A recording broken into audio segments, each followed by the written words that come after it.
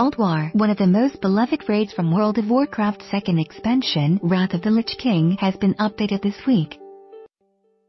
Players can group up with between 10 to 30 other players and run through the entirety of the old raid, complete with a modern difficulty and relevant loot drops. However, there's a catch once the weekly reset happens on Tuesday, February 20th, Ulduar will go back to being a legacy raid, much like when Blizzard revived the Black Temple raid to be available during Burning Crusade time-booking weeks.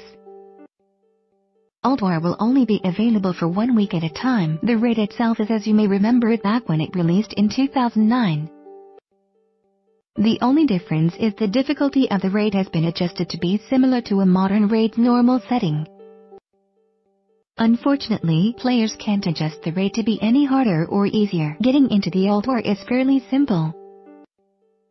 Players can find a group using the in-game group finder. Head to the version of Dalaran in Northrend, located in the Crystal Song Zone, and talk to an NPC named Vermu. You can find Vermu, the Dragonkian who looks like a female dwarf in a yellow dress, in the town square. Any player who is level 80 or above can play the time-booking version of Ulduar and receive gear appropriate for their current level.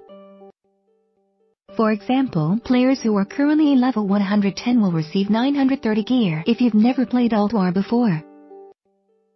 There are some helpful guides out there to get you ready to go. There are 14 boss fights in Ulduar, including the terrifying Old God, Eoxaran. This raid is not for the faint of heart, but cool, nostalgic WoW gear awaits you if you succeed.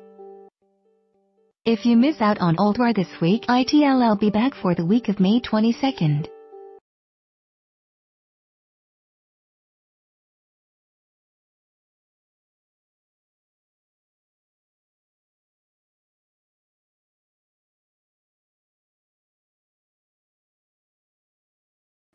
Where the freaks at?